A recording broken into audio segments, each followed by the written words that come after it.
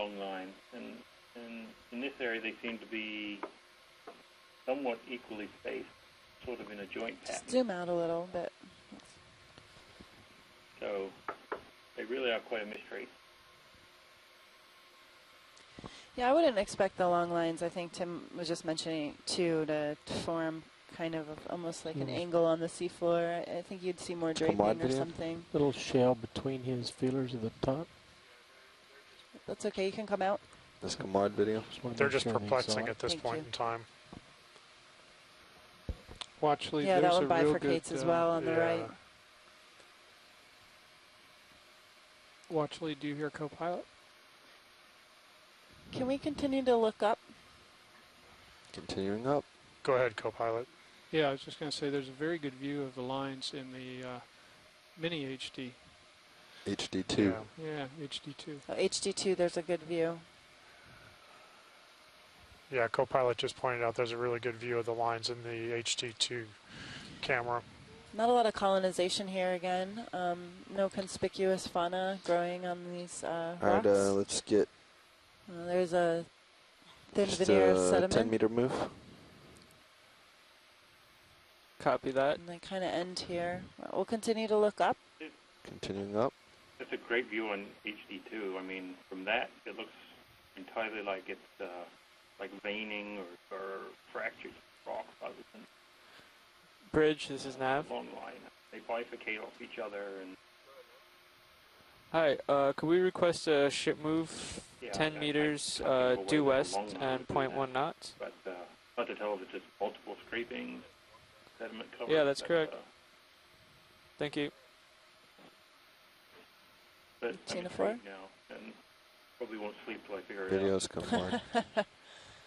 That was wide. I just did a focus. Okay.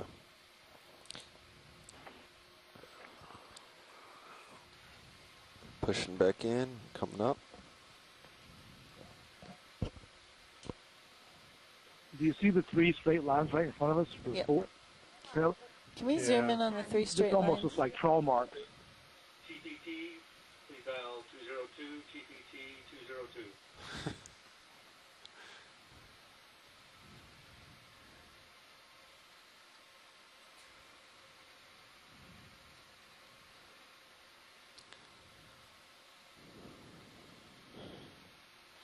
Almost reminds me of something you'd see along the stream on land, where you could get, you know, fluid movement down, carving into rocks. Yeah.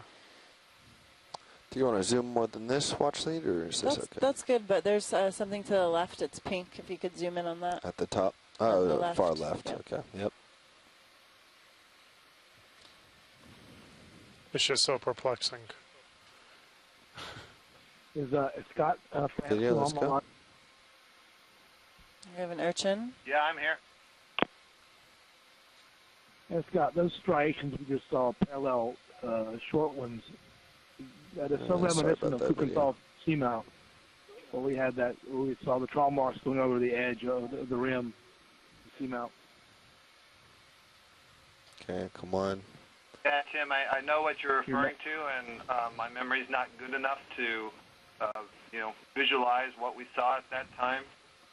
I'll see if I can get Les to have a look at some of this. Pan right.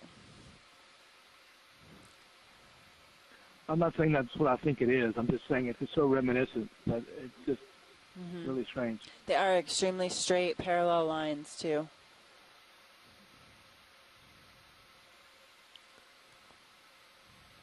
Maybe an Acanthogorgia. Can you zoom yellow? Snaps Center. in for ID video. Just a sponge. A few different sponges here.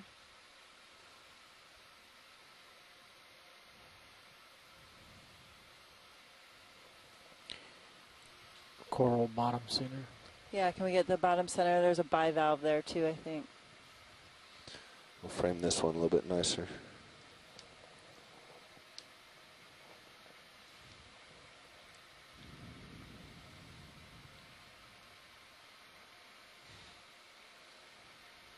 Let's go video. Okay, we have a scleractinian branching coral here.